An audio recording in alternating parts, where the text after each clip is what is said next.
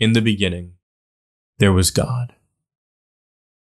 Then came beings made of fire and light, and at last, humankind. God sat on high, watchful with a judging gaze, while the unified voice of the heavenly hosts resonated in joyous splendor throughout creation.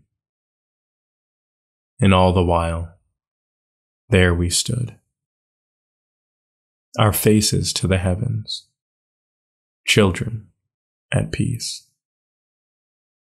But what were we in truth? What were we made to eventually be? And were we always so undeserving? Did God's pride blind God from seeing our inevitable end, our inherent limitations? Perhaps. And what fundamental quality did we lack, which spawned an eternal hatred and envy? Why did those made of fire and feather, light and eyes, look down on us with such derision and spite?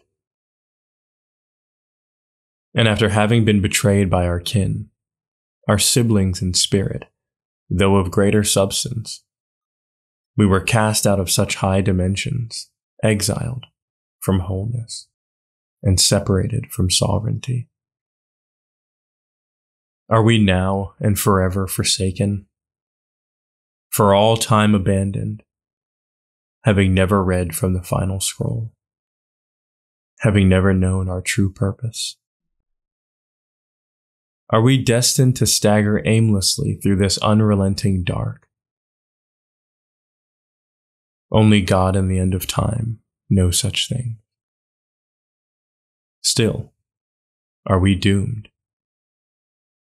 Are we now fated, like the serpent, like our original sin, to reach out for places we dare not go, only to be lost in the overwhelming scope of knowledge and wisdom, finding ourselves wandering and reaching out for anything, for anyone?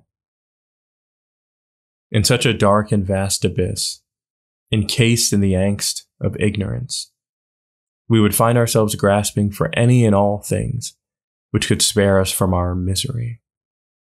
And in the process, we may find ourselves once again having traveled in circles, reaching out for where it all began, no further than when we started, and having eaten our own tail, most likely again.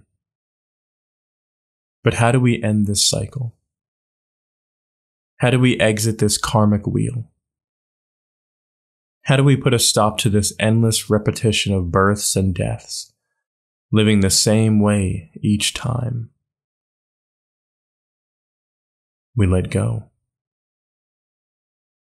Instead of our tail, we eat of the fruit of knowledge again, but this time we lose ourselves in the incomprehensible wisdom of the all. Perhaps heaven is not above our heads, and it is certainly not at our backs. Perhaps it is at the bottom of a great fall, at our inmost depths, within the core of this world. So let go, with no fear of knowledge and understanding, and let us find who we are at the center of it all.